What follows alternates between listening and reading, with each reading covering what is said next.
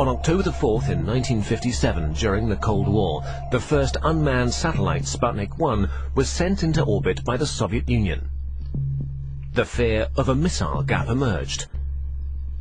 In order to secure America's lead in technology, the US founded the Defense Advanced Research Project Agency in February 1958.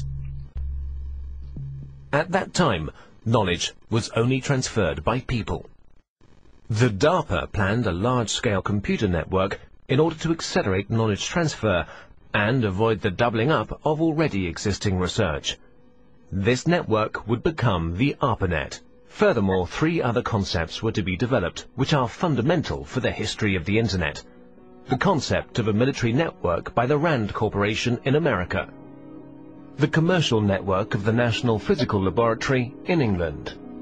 And the scientific network Cyclades in France. The scientific, military, and commercial approaches of these concepts are the foundations for our modern Internet. Let's begin with the ARPANET, the most familiar of these networks. Its development began in 1966. Universities were generally quite cautious about sharing their computers. Therefore, small computers were put in front of the mainframe.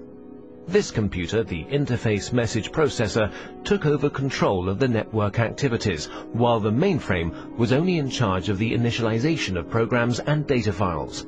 At the same time, the IMP also served as interface for the mainframe. Since only the IMPs were interconnected in a network, this was also called IMP subnet.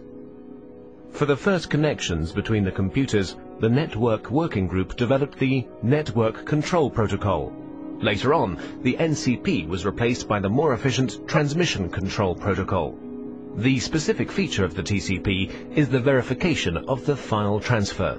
Let's take a short detour to England.